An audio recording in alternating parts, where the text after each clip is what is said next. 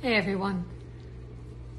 A short time ago, I just finished one of these special live IG shows I'm doing all week in partnership with Bella Niger and African Women on Board.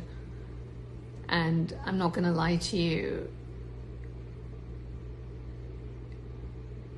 I'm still shaken by what took place in that hour as it broke just as I hit the live button that there was something very wrong happening at Lekki Tollgate in Nigeria.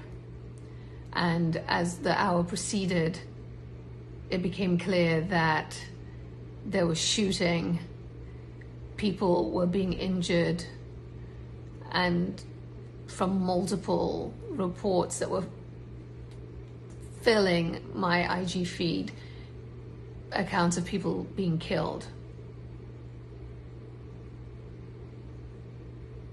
And I'm lost for words at this moment in time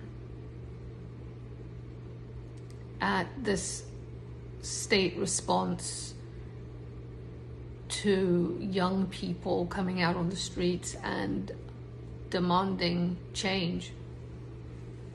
The government says that these protests in Nigeria have been overrun by thugs and miscreants. An allegation that the protesters forcefully deny. Regardless,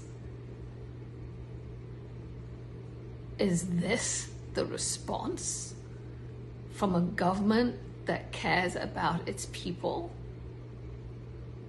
Sending in the military, cutting the lights, taking cameras down, and opening fire?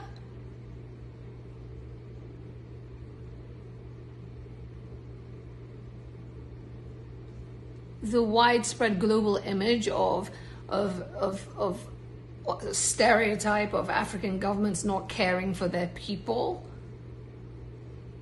is reinforced by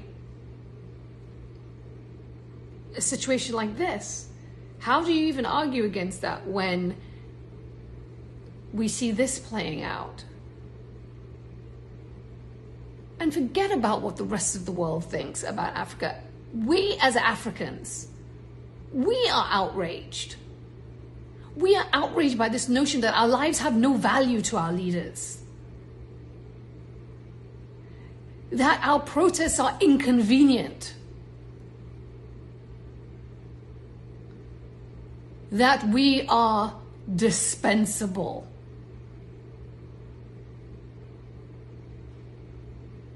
There is fear in Nigeria tonight, on the part of many who have done nothing wrong other than to demand change that is long overdue in certain quarters.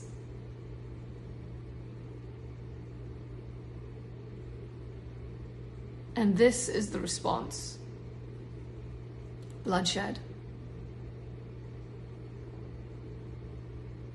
People being killed, people being injured. This is the response, an attempt to snuff out the demand for something better. But that is a universal right to hope and dream and pursue something better. And the world is watching. The world is watching in horror at what is taking place in Nigeria.